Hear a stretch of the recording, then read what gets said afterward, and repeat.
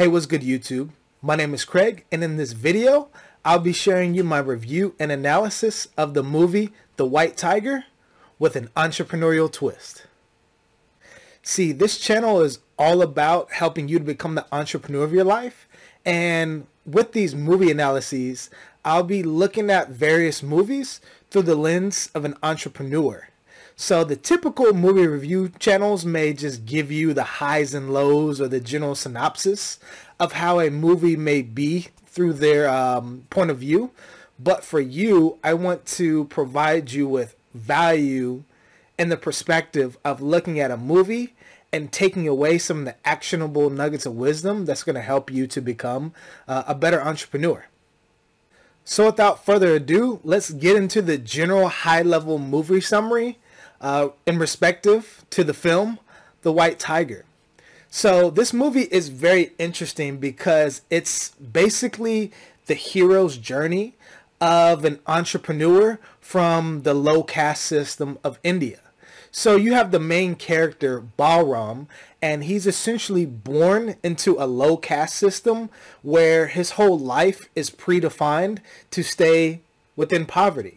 And so his family's job is essentially dedicated to running and operating this tea shop that also produces little sweets and services for the village that he lives within. But the issue lies between his gifts and his status. So in India, the caste system is real. And so certain people are born into certain positions in life, and those positions oftentimes predetermine their destiny. So if you're born into a higher caste system, you're automatically predisposed to wealth, certain privileges. But if you're born into a lower caste system, essentially you have little access to wealth, knowledge, and resources that are going to help you to escape those conditions. But Balram, he's born with a gift.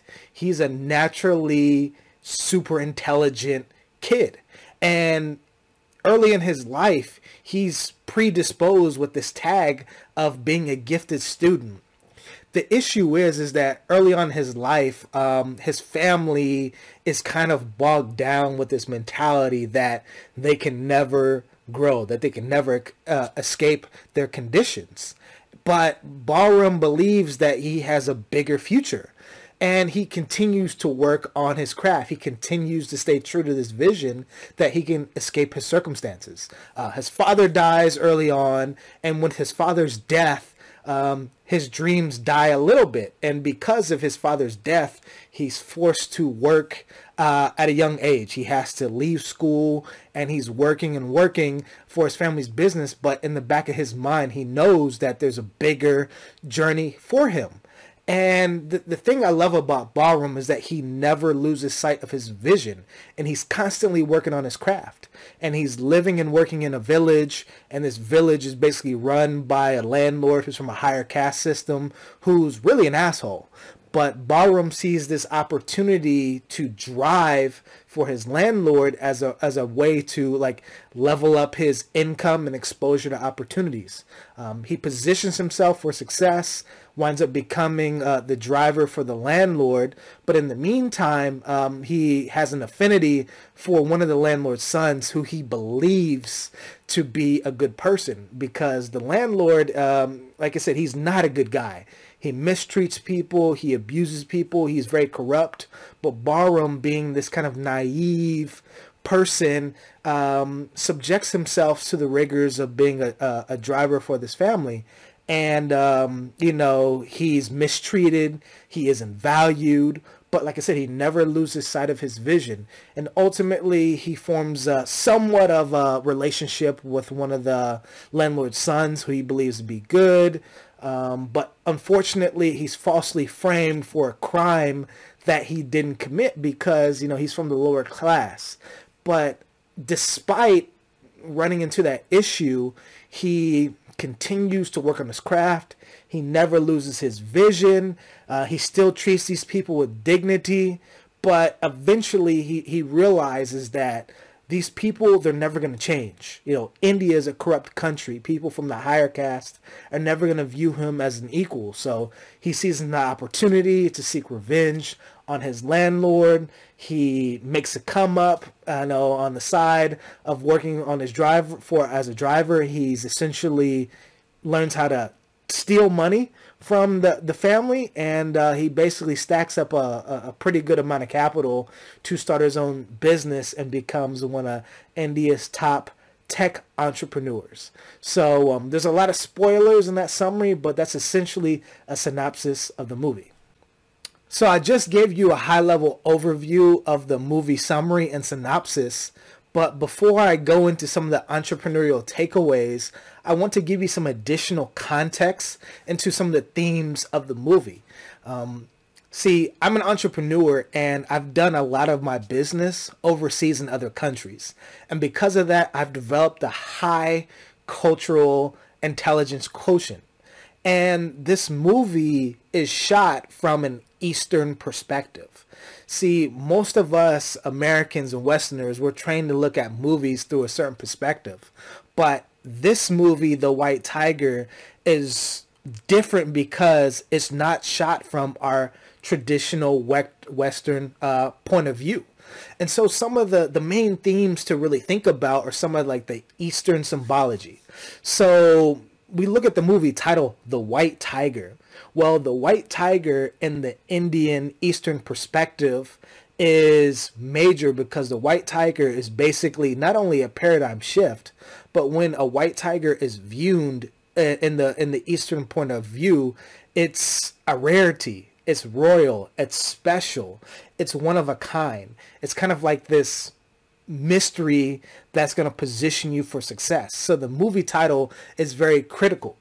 But even when the movie just starts out, you have the main character Ballroom talking about the rise of the yellow man and the brown man.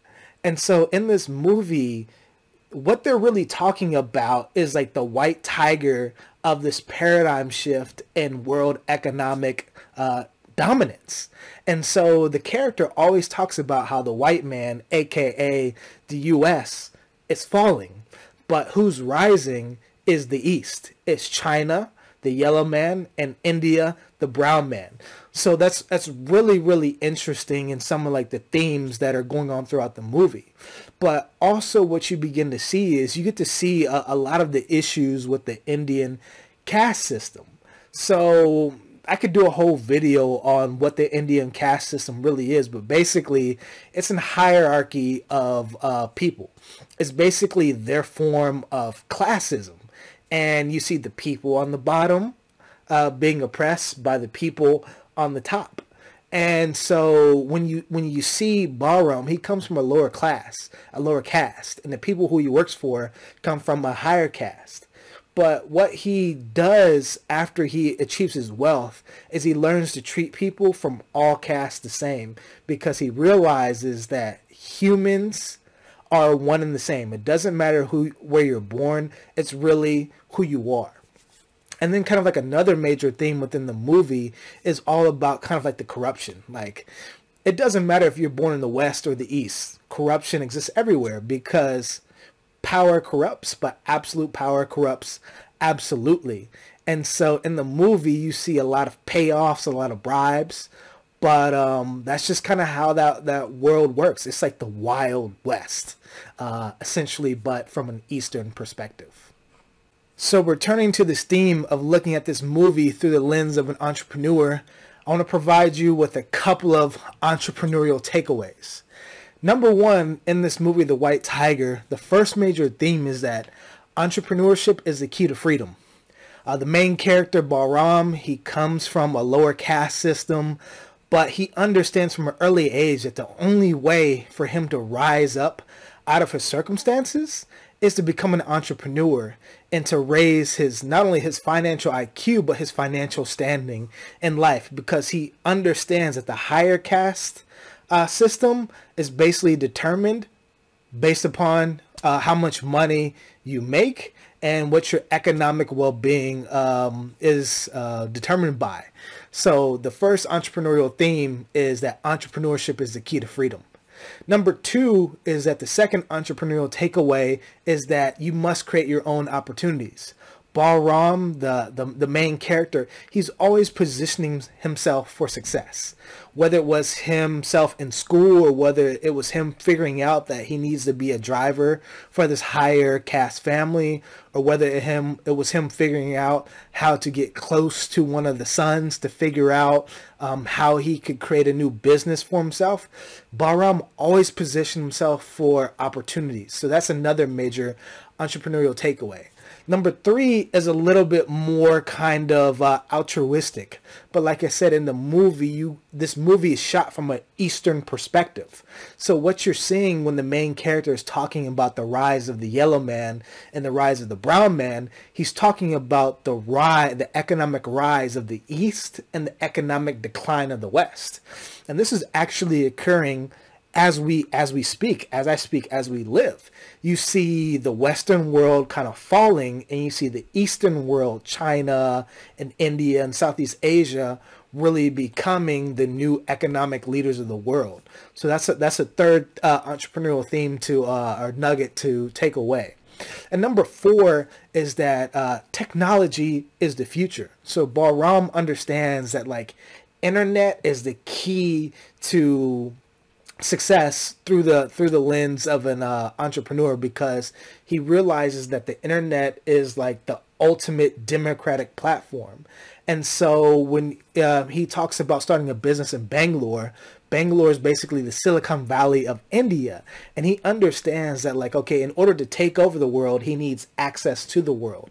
So that's why he sets up his business in Bangalore, but he understands that like through the internet is how he's going to make his living.